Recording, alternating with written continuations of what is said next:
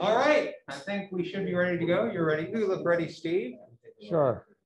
We have about 75 people currently joining us via Zoom. Welcome to the Caltech Physics Colloquium.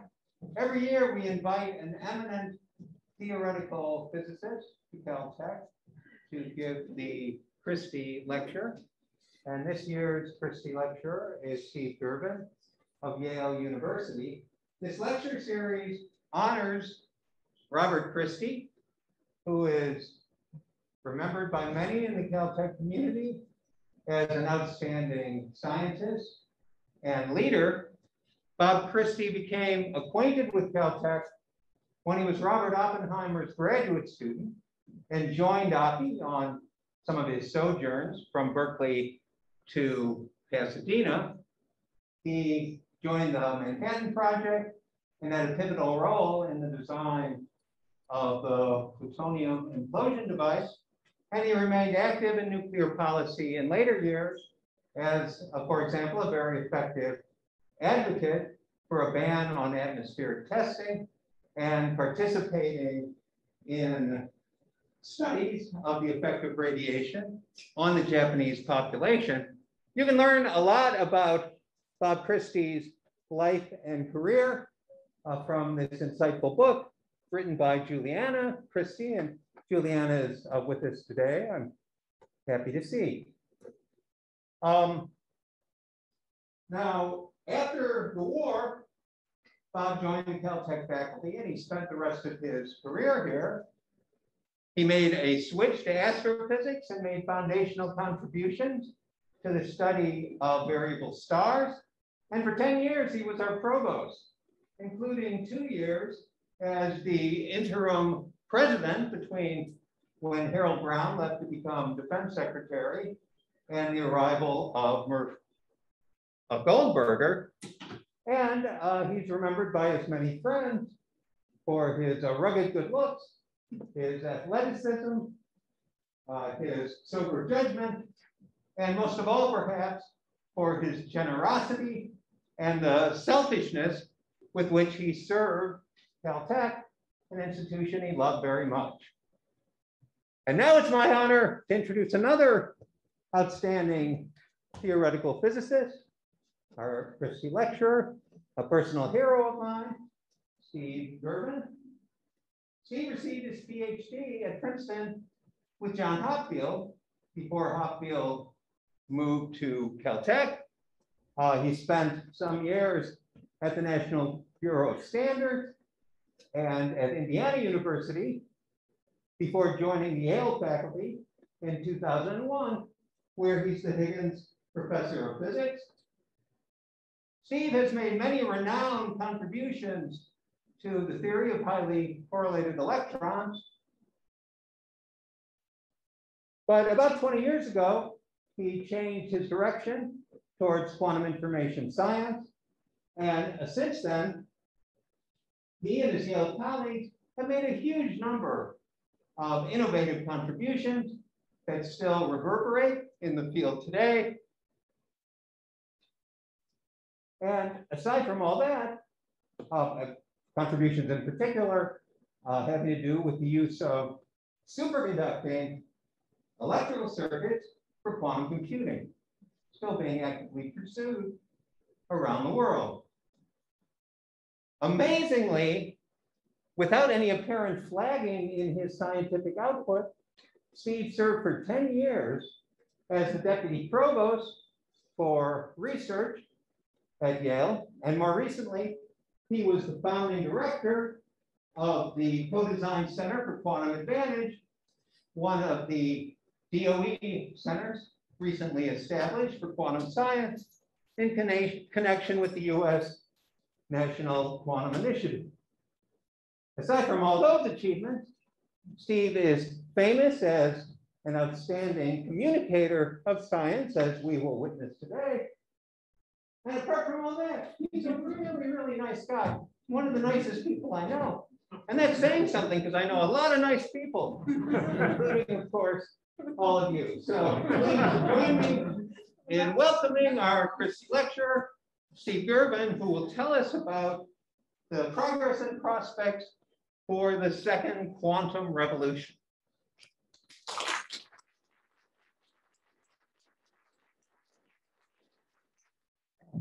Thank you very much, John. I was looking for where, that entire introduction was on the teleprompter. Yeah, that was very impressive. You remember more about me than I do. So I hope you're a nice audience, nice and friendly, but feel free to interrupt with questions. This is supposed to be for beginners and just give you kind of a broad brush overview of where things are going in these exciting developments. So the first quantum, let's start with the first quantum revolution, began 120 years ago. And the inventors of the quantum theory were struggling with cracks in the foundations of classical physics. And they were just doing completely useless, curiosity-driven fundamental research about light and atoms and the nature of reality. Couldn't possibly have any applications. And they were looking at, they were doing experiments like this. I'm a theorist, but I'm very proud of this experiment, which I did myself. Cost about 50 cents. You can do it in your own kitchen. Get a small compact fluorescent light bulb, shine the light through a slit, bounce it off a CD disk from your computer, and you can see it acts as a diffraction grating, and you can see the discrete colors of the spectral lines emitted by light from the atoms in the bulb. And from this, people eventually figured out that atoms had quantized energy levels. And when electrons made jumps between those levels, they emitted light of different colors corresponding to the energy or the frequency. Planck's constant times frequency is that energy. So, that seems completely useless, but very interesting. And these inventors of the quantum theory had no idea that there would be devices that would follow from this, practical applications that created the technology revolution of the 20th century. They couldn't foresee the transistor or the laser or atomic clocks, which led to GPS. Even the clever people who invented, and very practical people who invented these devices, really did not foresee their impact or all the applications they would have. Who knew that lasers would be used to play music and power the internet, and the global positioning system was possible. They didn't foresee these things. But the second quantum revolution is being powered by a new understanding that these devices, while they're in some sense quantum, do not utilize anywhere near the full power of quantum mechanics. What do I mean by that? Well, they're quantum in the sense that the parameter values you have to tell the engineer who's making the transistor electronics, like what voltage does it take to turn on the transistor? You have to do quantum mechanics calculations to design the transistor, to predict the voltage and so forth. But once you give those parameters or the frequency of the laser to the engineers, they don't need to know any quantum mechanics. The operation of these devices is effectively classical. And so it turns out they're missing some power. But let's keep going in the history a little bit. 1947, here's the first transistor. It's, I don't know, ½ an inch across. I think I could have done a better soldering job than that. One of my things I'm proud of is I know how to solder. And it's pretty ugly, but it worked. But even the people who invented this could not foresee this. CPUs containing billions of transistors. And they certainly could not foresee the current rate of production of transistors in the world. You probably have no idea what it is. Every second of every day, the world produces more than 20 trillion transistors. If they were this big, I think we would have run out of Earth at this point. It's a good thing they're very small. So just unbelievable scaling up of things that started with just curiosity-driven research. Why am I telling you all this? To insulate myself by telling you that any predictions I make in this talk, you can probably safely ignore. It's very, very difficult to see where this second quantum revolution is taking us. We just really can't foresee the consequences of realizing the full power of quantum devices. But I'm going to try to give you like a field guide to what's going on and where this might take us. But again, very hard to predict the future. So you can think of the second quantum revolution. It's nothing to do with a new theory of quantum mechanics. It's a new understanding of the content of quantum mechanics.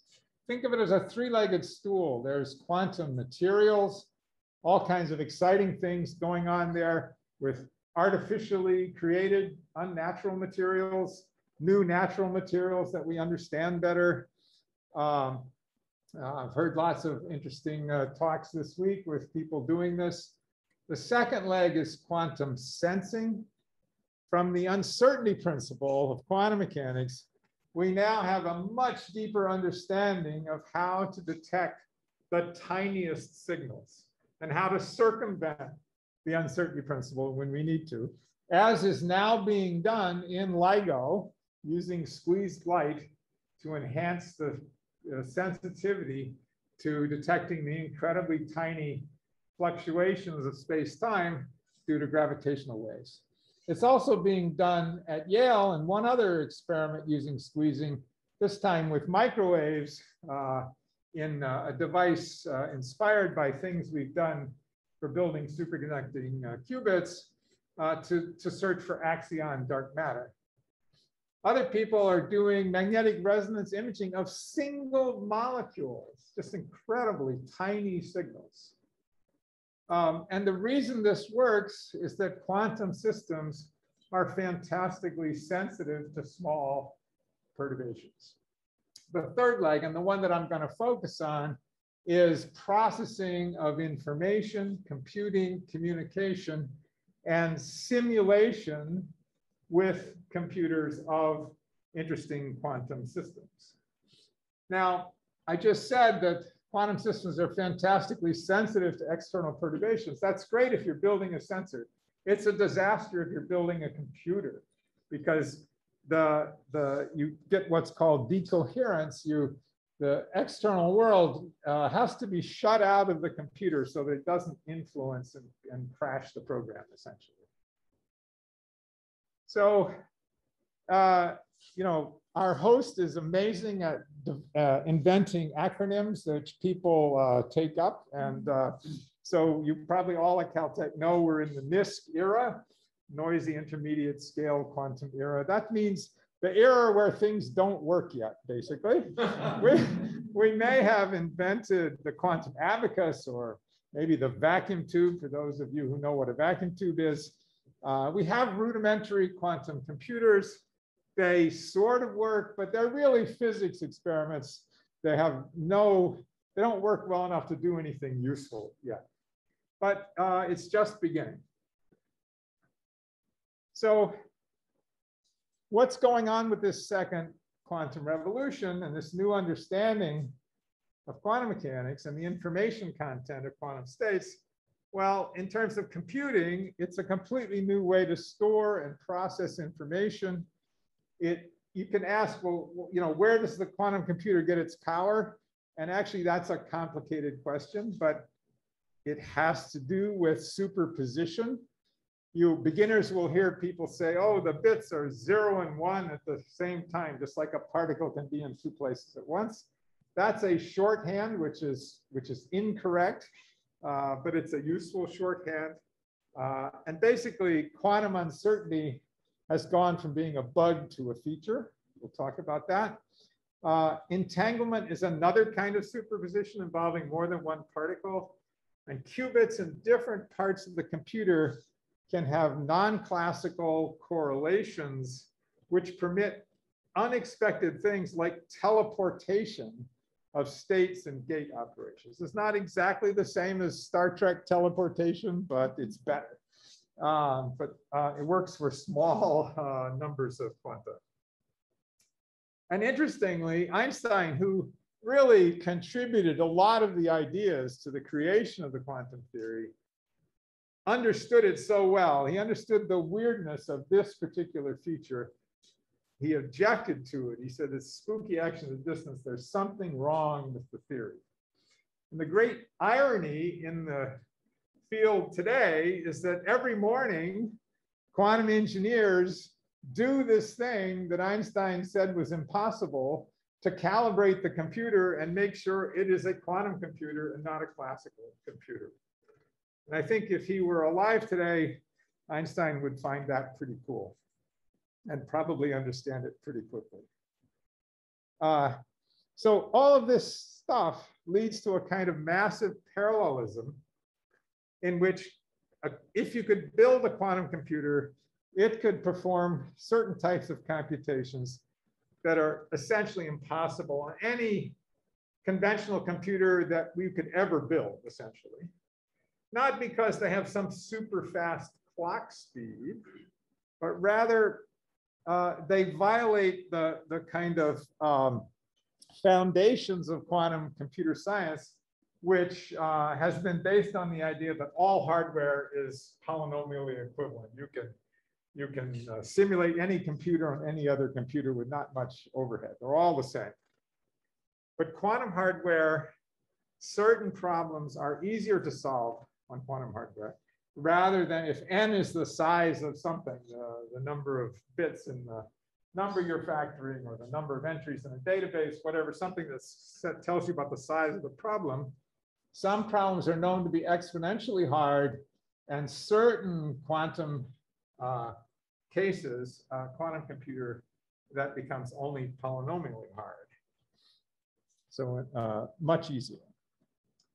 Well, so what people are still trying to understand exactly what powers quantum computers and quantum machines have and try to classify things. And it's still an ongoing research topic in quantum computer science. We know that some things are classically easy. You can multiply large numbers. I can do it on my watch.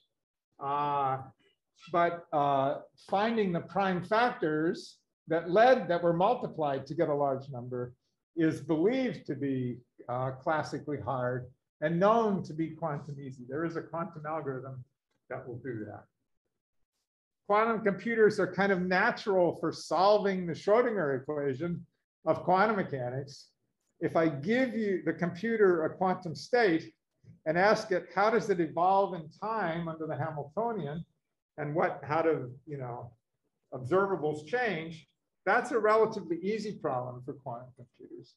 And some people sort of feel naively, well, all quantum problems should be easy in quantum computers. But actually, important problems, like if I don't give you the quantum state, I just give you the Hamiltonian and ask, what is the ground state? For example, does this drug molecule bind to this site with a certain affinity? You have to solve what all the electrons and the chemical bonds are doing. And there are versions of that problem, that class of problems, that are hard even for a quantum computer. Quantum chemistry and strongly correlated systems. But so it's still an ongoing research process. Complexity theorists find it easier to kind of just divide the world into exponentially hard and not exponentially hard. They're not as good at average case difficulty. It's easier to find worst case. There are large classes of hard problems for classical computers, like airline scheduling and traveling salesmen, which are provably hard, or there exist provably hard instances. And people make a lot of money by solving them approximately or pretty well with heuristics, with things which cannot be proven to work, but which mostly do. And one of the things that your generation needs to do, now that quantum computers are becoming available online, start hacking around with them and develop heuristic, quantum heuristics that will help us with some of these problems over here in this sector. Okay. So let's start at the basics now. What's a classical bit? The key idea is that information is physical. It's stored in and transmitted by and represented by physical systems. Simple example is this circuit where has a switch, and when it's open, that could be a 0, and the light bulb is off, and when it's closed, that's a 1, and the light bulb is on, and the person far away can detect whether it's a 0 or 1. You can communicate that bit of information. Interestingly, there are only 2 possible encodings for classical bits. Either the light bulb on is a 1, or it's a 0, the other way around. That's it. Experts will notice I'm skipping erasure errors. Let's not worry about that. So only 2 possible encodings. It's going to turn out that there are an infinite number of encodings for quantum bits, and that leads to some interesting complications. Okay, so a quantum bit, well, what is it? Information is still physical, but now it's carried by quantum objects, objects that obey the laws of quantum mechanics. So in the past, that was always something small, like an atom or a molecule or an ion or a single photon. But nowadays, it can be something macroscopic. It can be superconducting electrical circuits that are centimeters on the side. It can be mechanical systems, even 10 kilogram mirrors at LIGO can be pushed towards the quantum regime. And the essential feature, which I showed you earlier, is that quantum systems have discrete energy levels. And you pick out 2 of them, and typically the lowest 2, but not always. And you label them 0 and 1. So those are carrying that bit of information. So far, it looks pretty much like a classical bit. And it is like a classical bit. If I measure the state of the bit, if I say, what's the energy in the atom? Is it level 0 or level 1? The answer is always either 0 or 1. Nothing else, nothing in between. You get 1 classical bit of information when you measure the state of a quantum bit. So far, not much different. I have to do a little notation here because sometimes we say 0 and 1. That's sort of computer science. Physicists can say ground and excited state, and NMR people say spin up and spin down. I'm going to talk about the Z component of the spin being +1 and -1. These are all different notations for the same 2 states, and I'll just randomly use them as we go through the talk, different ones.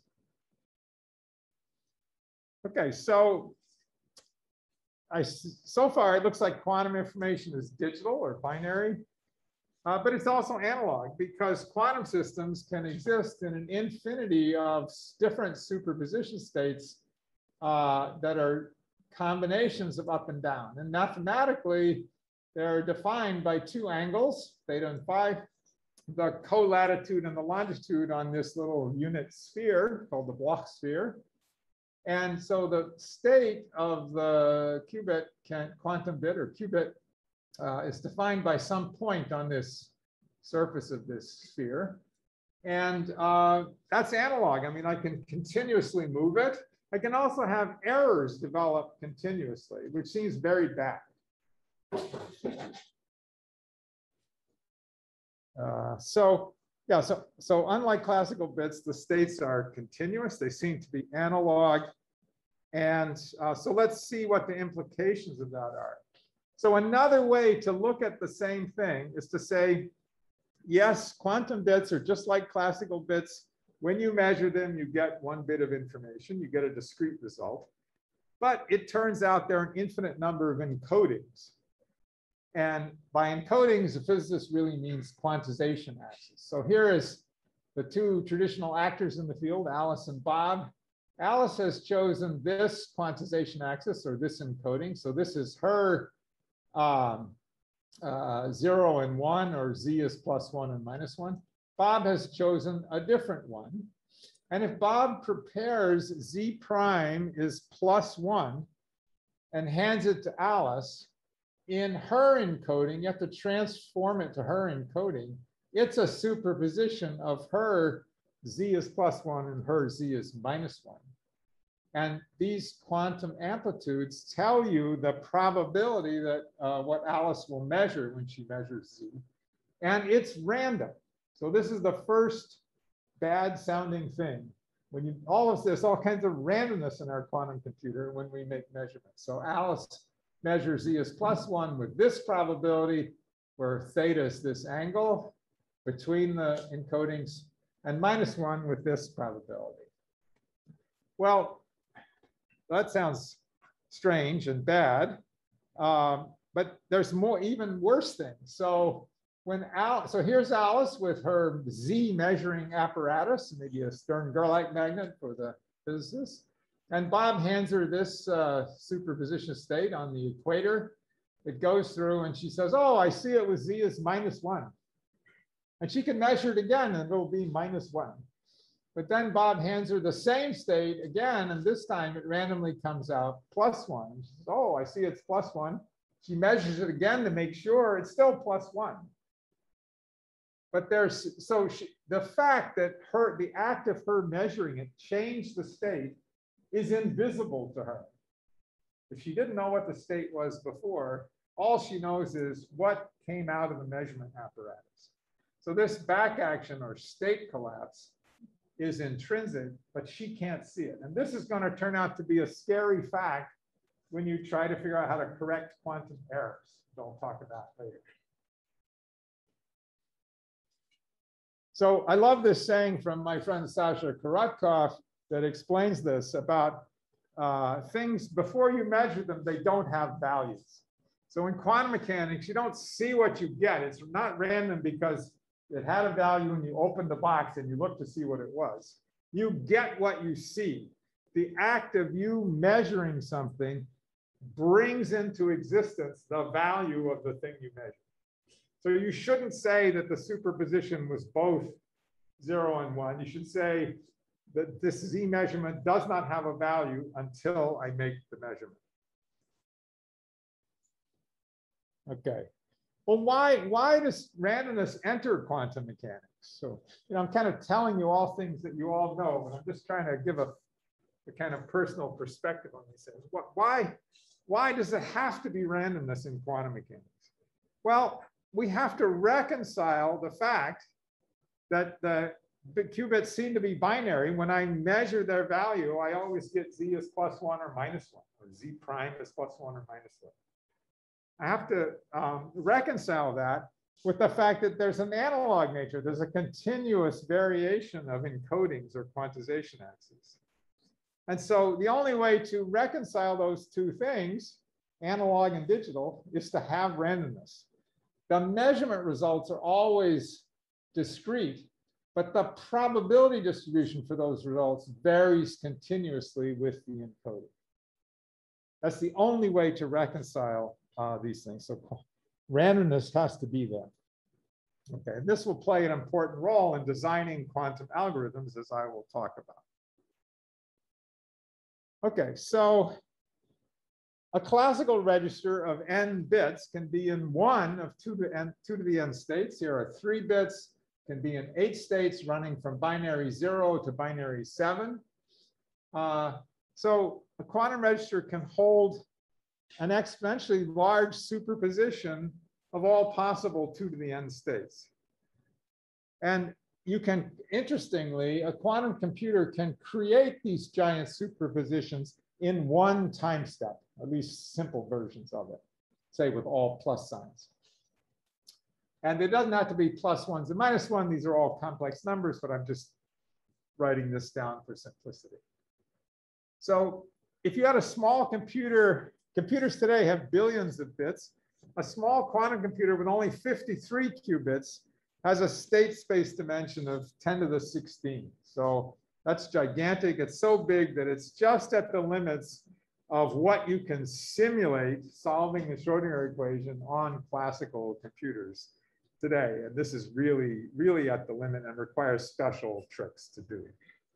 So you don't need a very big quantum computer if all the bits are working well. to get into a domain that we've never entered before and can't classically simulate. So, so think about this. In one step in the computer, I can create a superposition of all possible inputs that I could ever give the computer in the input register. And the answer I want is one of those numbers. It's already in there. Fantastic. But when I make a measurement of the output register, there's a bug.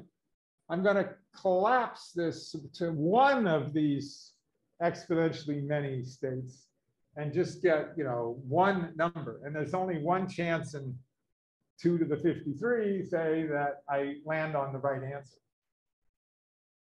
So that begs the question, how, with all this randomness going on, how can quantum algorithms produce useful results instead of random noise?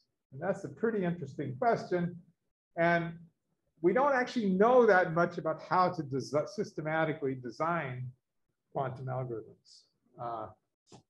And you'll see that it's pretty strange. So these numbers, as I said in superposition, don't have to be +1 and -1. They're complex numbers. And I don't have really time to explain it, but the physicists will understand that these are kind of a wave-like amplitudes, and you can add and subtract them and interfere them. And so the purpose of the quantum computer algorithm or program is to apply wave-like destructive interference to all the amplitudes in front of the wrong answers, driving them towards 0. And constructive interference in front of the right answers, driving them towards 1. So that when you make a measurement, you're very unlikely to get the wrong answer and very likely to get the right answer with high probability. So that's your goal as a quantum algorithm developer. And so it's a little bit like having the computer is like a programmable diffraction grating. I showed you that CD disk as a diffraction grating. It's sorted. It did a Fourier transform. It sorted the light by wavelength.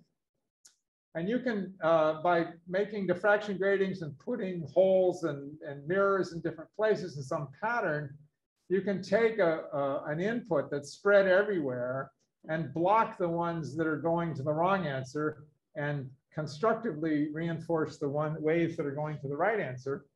And then the intensity will be shining on the right answers. The answers are distributed along here. So that's kind of an analogy. It's not perfect, but it's not completely wrong. And here you see some, physical examples of diffraction patterns. But here's an interesting question, which I didn't think about until I gave this talk this version of this talk to a group of high school students in New Jersey who had started a quantum group. And, I said, well, wait a minute, how do you design the diffraction grating to give the right answer when you don't know what the answer is? And I stopped and thought about it. I said, well, that's the grand challenge of algorithm development. How do you make the right program that focuses on the answer when you don't know what the answer is? And, this is a kind of funny picture of algorithm development, but it gives you a hint about why we have a few examples of things that we figured out, quantum Fourier transforms and stuff, but there's a lot of intuition we haven't built up yet on how to solve problems by writing algorithms on quantum computers. And this is sort of encapsulates that problem. All right, so what kind of hardware is used to build quantum computers? Well, trapped ions, there's experiments here at Caltech on Rydberg arrays, things called quantum dots in silicon that some people like because it's also similar to computer chips. I focus on superconducting electrical circuits. And again, we don't know what technology is going to be the best. And some of you young people in the audience may find something completely different that will be much better than this and put us all out of business, which would be sad for me, but very, very good for you. So we think about superconducting electrical circuits. We like that because it makes for an all electronic quantum processor. And the first, there's the first all electronic quantum processor. It's built only 12 years ago in 2009.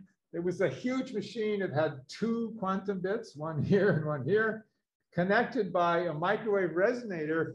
And the algorithm worked, they communicated and acted on each other and did logic by exchanging virtual microwave photons through this bus. And it's a nice setup because it's lithographically produced by the same techniques that you make integrated circuits, but you replace the semiconductors by superconductors. And as I said, this was done by my colleagues in 2009. And the current machines, Google and IBM and Intel and Rigetti and other places, are massive and complicated, but direct engineering scale-ups of this first incredibly crude device, which is only 12 years old. So what is the qubit? It's a kind of artificial atom. We call it a transmon qubit for funny historical reasons. Here's a picture. It's you take a very hot, pure piece of sapphire, very good insulator. You evaporate 2 halves of a dipole antenna about 1 millimeter long and very thin, and you connect the 2 halves with a Josephson tunnel junction. It's just aluminum and another piece of aluminum, and there's a little few nanometer thick aluminum oxide insulating barrier that the electrons can't go through, except electrons are waves. Because they're quantum, they can tunnel through this forbidden region, actually in pairs because it's superconducting. And the sloshing of the electrons back and forth are the excited states of this artificial atom. And so you can think of this thing, it has about 1 trillion mobile electrons. It's like an atom with atomic number 1 trillion. Well, boy, that's way past uranium. That's got to have a really complicated spectrum, you think. But no, because it's superconducting, you eliminate all the single particle excitations. All of these pairs of electrons condense into one giant coherent condensate, and they slosh together back and forth across the junction. And the junction turns this into a weakly anharmonic oscillator with instead of a quadratic potential in the coordinate, it's a cosine. And so the spectrum is very simple. It's simpler than hydrogen. It's just weakly anharmonic oscillator. There's no fine structure, no hyperfine structure. And amazingly, with the progress we've made over the last 20 years, the quality factor, that is, if you think of this as roughly a harmonic oscillator, and you multiply the frequency of the oscillation by how long it lasts, you get the Q of the oscillator. It's about the same as the hydrogen 1s2p transition, 10 million. But what is different than hydrogen is this guy has a huge antenna attached to it. It has what's called a transition dipole moment. The 0-point uncertainty of the charge is about 3 or 4 Cooper pairs, moving 1 millimeter. So that's 5 orders of magnitude bigger coupling to microwaves or a light than a natural atom. And we use this to be able to do nonlinear quantum optics at the single microwave photon level.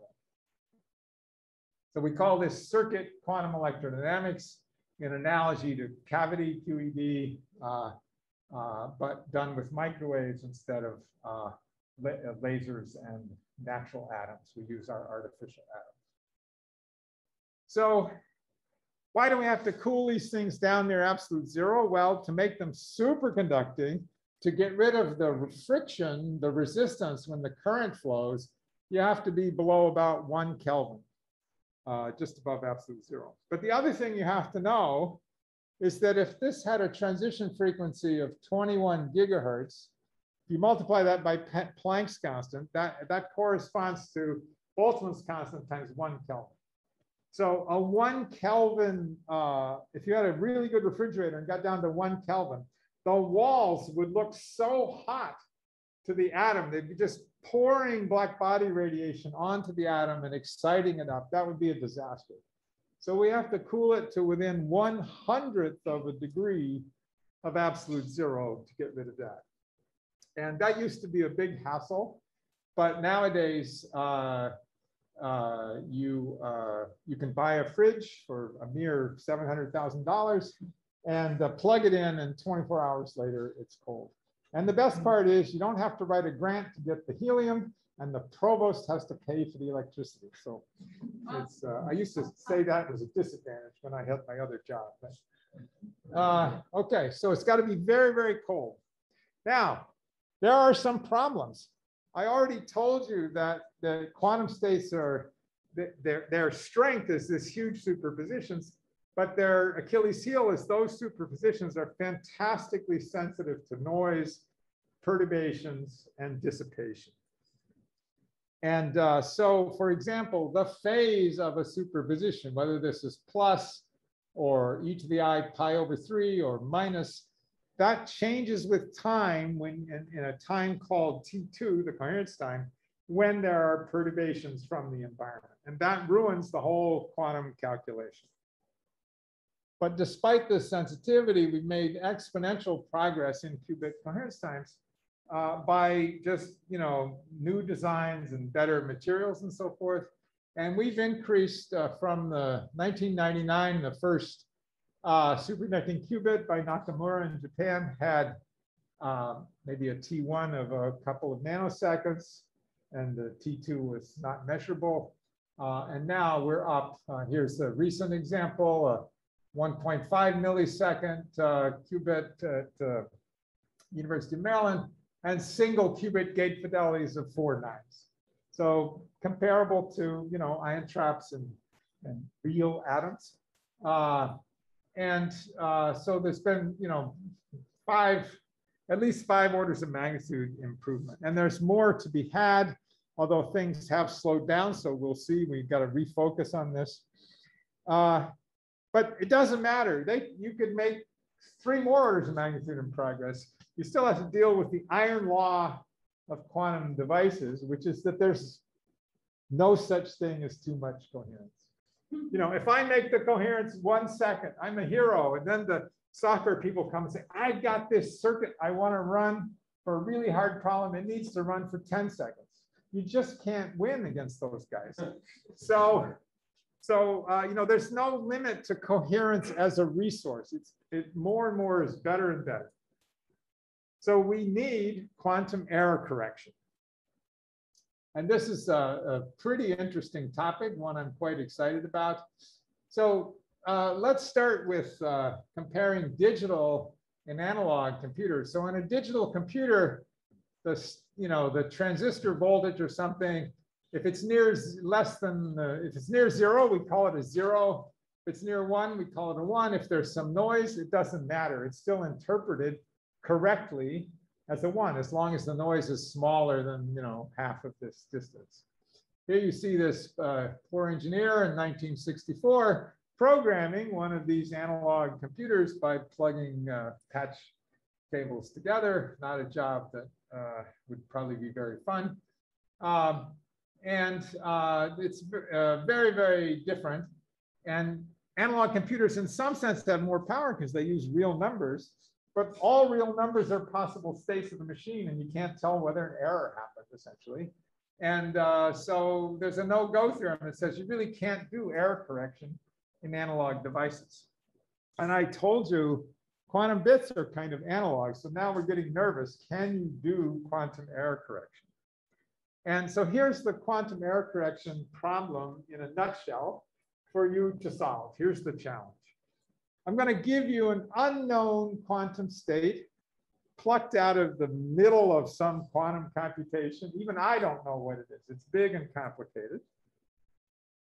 If you measure it, if you go to look for errors and measure it, the state will change randomly by this back action or state collapse effect that I told you about. Your job, if an error develops, is to fix it. It sounds impossible. But miraculously, it is possible. And personally, for me, the fact that this is possible in principle is even more amazing than the possibility of quantum computing itself with perfect devices. So how does quantum error correction work? So you build what's called a logical qubit that holds as logical 0 or a logical 1 in a quantum state.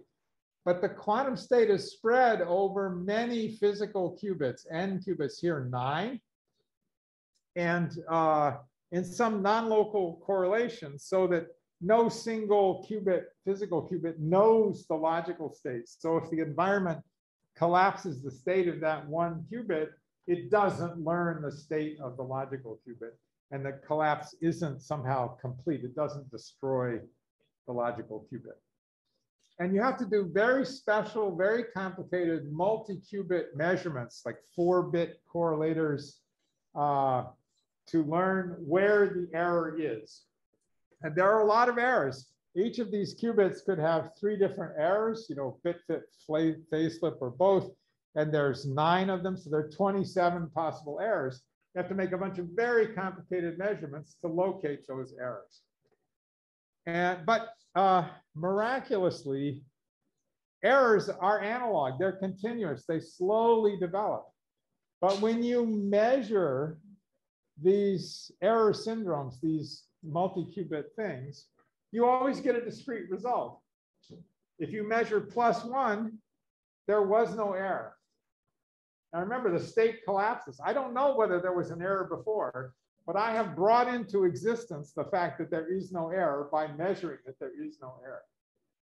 If I get a -1, then there's an error, and I have to figure out how to correct it. So in this case, strangely enough, state collapse is our friend, that it makes continuous errors into discrete errors, and we can circumvent the no-go theorem for analog quantum error correction. Okay, well, so we have to build a Maxwell daemon that rapidly makes all these tests, makes the measurements, fixes the errors. It's effectively pumping entropy caused by the errors out of this thing into some cold bath. And there's a problem. If I'm going to make a logical qubit out of n physical qubits, I just took a giant step backwards because each qubit has errors. So the total error rate just went up by a factor of n, in this case 9. It's much worse. But because of the special entangled state that I'm using, I can correct some of those errors if there aren't too many. And so the job of the Maxwell daemon is to be so fast and so efficient that it overcomes this factor of n, gets you back to where you started, and then gets you even above this so-called break-even point, where you're making the logical lifetime of the information longer than the lifetime of any of the individual physical components. And this has been a huge challenge for people working with qubits and getting close, but it hasn't really been cleanly accomplished yet. So, we're pursuing a different idea. Don't use material objects at all as the qubits, but store the quantum information in microwave photon states in high quality factor superconducting resonators. And so you have an aluminum box, it's superconducting, it traps the microwaves in here. We still need the thing that was the qubit to help us control the state of this it's a harmonic oscillator, and it has quantized energy levels. And these integers are just telling you how many photons are in the state. So I can make superpositions of 0 photons, 1, 2, 3, 4, 5, 6, 7, and so forth. So that sounds one of the things we like is that sounds impossible to optical physicists. So we'll just show you some data here. Here's some resonator. There's the controller.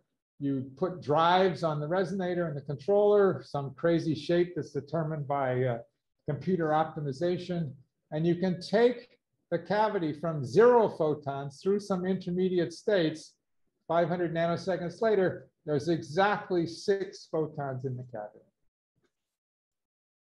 And non-classical state. We can also do tomography. We can measure that state. This is called, for the experts that will recognize this as a Wigner function. It's kind of the quasi-probability distribution of the oscillator in phase space. Here's the coordinate, the electric field inside the cavity. Here's the momentum, the magnetic field inside the oscillator. And you see all these ripples where it changes sign. And you see perfect rotational symmetry. Why? That's the number phase uncertainty. There's exactly 6 photons. You're completely uncertain what the phase of the oscillator is. And the key enabling technology to measure this is the ability to measure photon number parity, whether the photon number is even or odd, without measuring the number itself. I don't have time to explain why that is, but I always mention it to make optical physicists jealous. It's relatively easy to do because we have these giant antennas on our ancilla qubits to help us couple to the photons. So now we have this control over individual photon states. How do we use them to make error-correctable logical qubits? Well, the nice thing about oscillators is their main error is amplitude damping. If you have 5 photons, it eventually falls to 4 and 3 and 2 and 1 and 0. It's a very simple error model, and it happens in one single mode. There aren't 9 different physical qubits. There's just one oscillator that has a lot of levels with a simple error model. So you can make a code. Here is 0 logical. It consists of a superposition of states with 0 photons and 4 photons.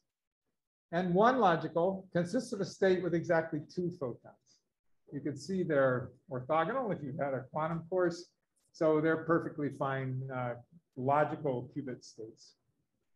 And I can measure the parity. You notice these are all even numbers by design.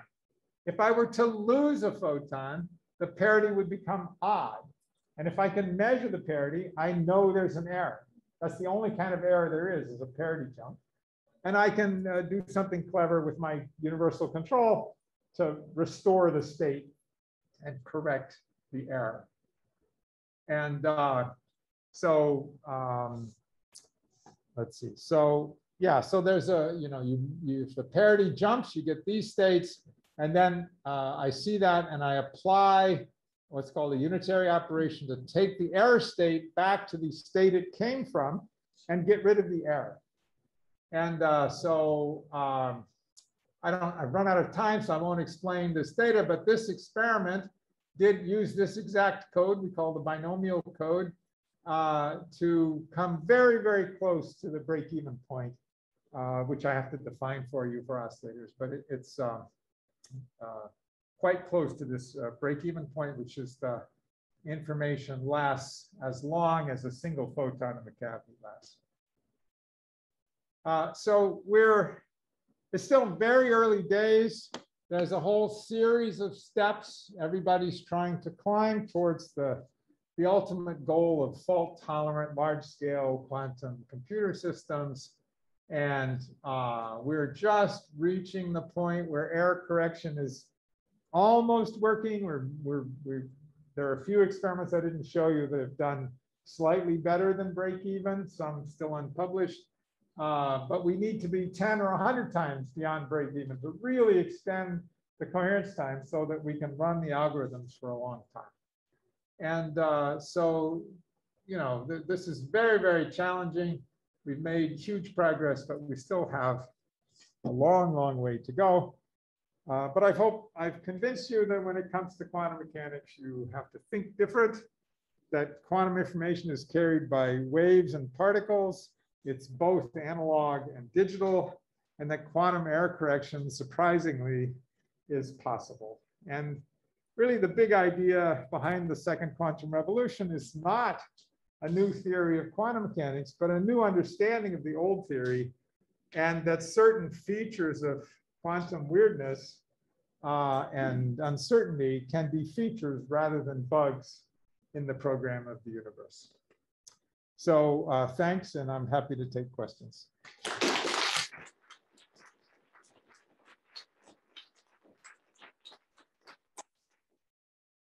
Okay, looks like we have plenty of time for questions for Steve.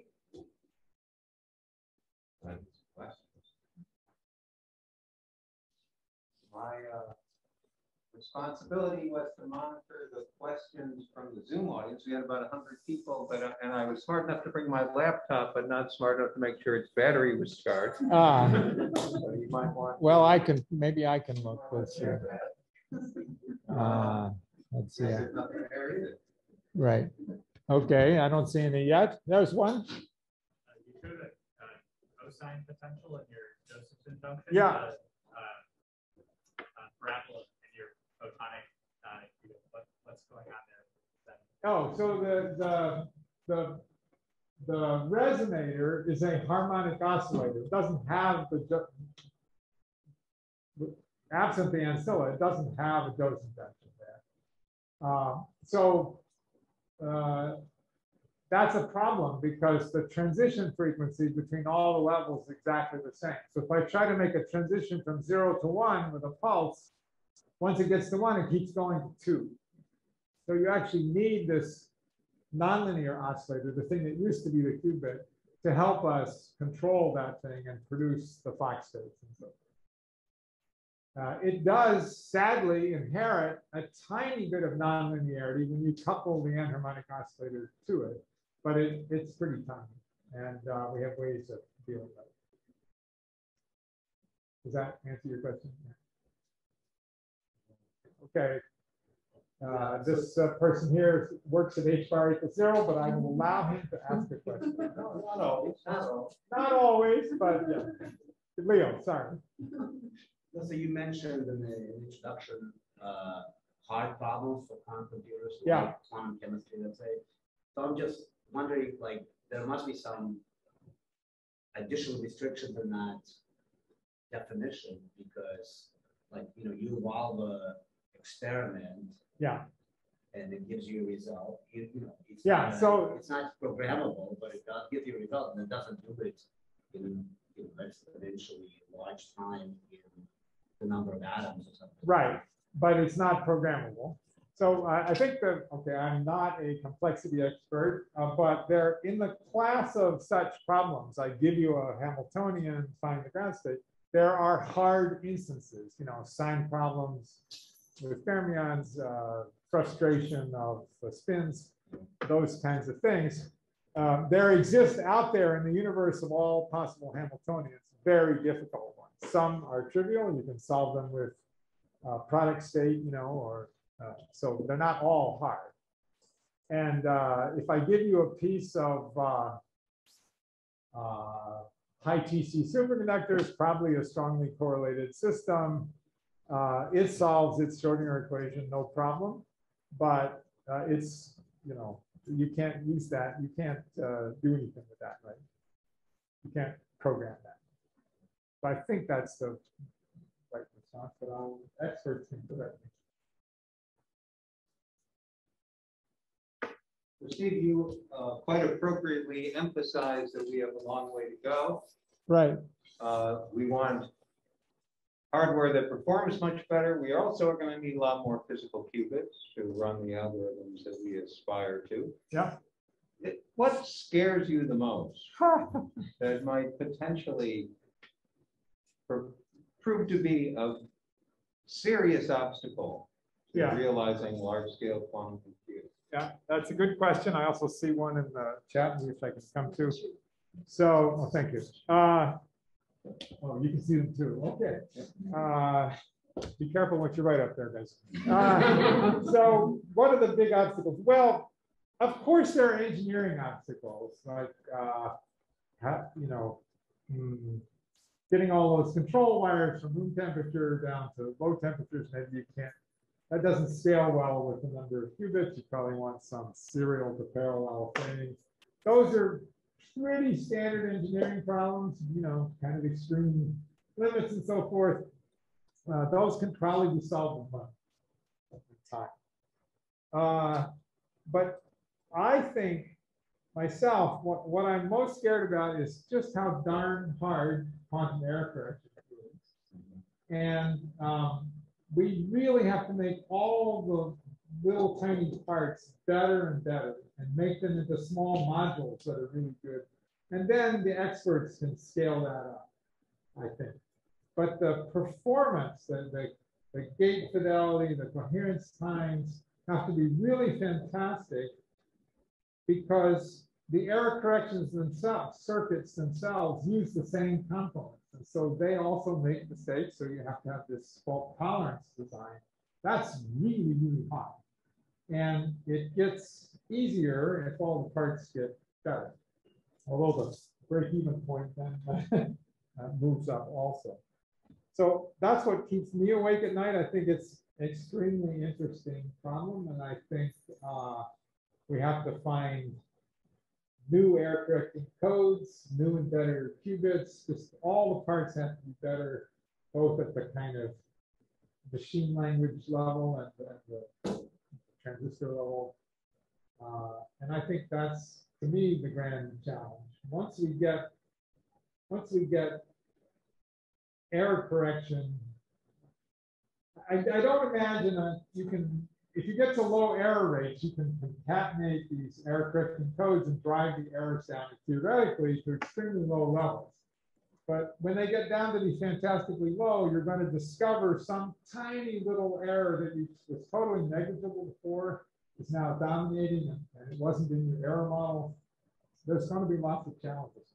But that'll be a quality problem to have. We have to get much better to start having those kind of quality problems.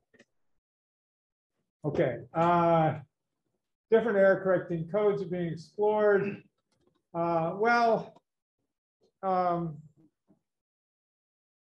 You know, people are looking at this. So for the experts, people are looking at surface codes. There are now modifications and evolutions of the surface code that are much better, have higher thresholds. The surface code has rate 0. It's roughly, it stores 1 logical bit per arbitrarily large number of physical qubits. We're fans of these bosonic codes. We've demonstrated all kinds of things, but not a lot yet with super high fidelity and not well beyond break even yet. So nobody has a clear winning code yet. We're very interested in qubits that have highly biased noise. They mostly have Z errors and very rarely have bit flip errors. Turns out that makes error correction much easier, for example. So it's just wide open. The field's just barely beginning. But to make progress at this early stage, personally, I think you have to understand what's going on with the electrons. You have to really understand the noise and junk in hardware pretty well. It's not, you know, once we get it working well at the hardware level, software people can think about fancier codes on top of this. But until first progress is to understand how to eke out better performance from the current bad hardware. So would it be fair to say we've got a lot of basic research to do? Absolutely. We're not ready to turn it over to the engineers? Right. I mean, there's, of course, fantastic new engineering challenges that electrical engineers and computer architects can get involved with now. But basic research, much basic research still needs to be done.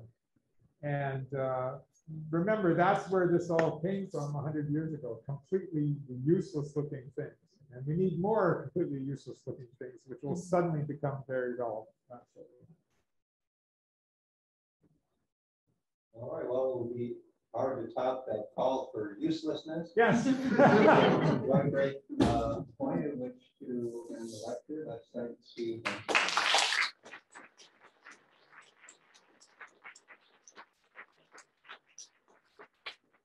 Thank you, and thanks for the question.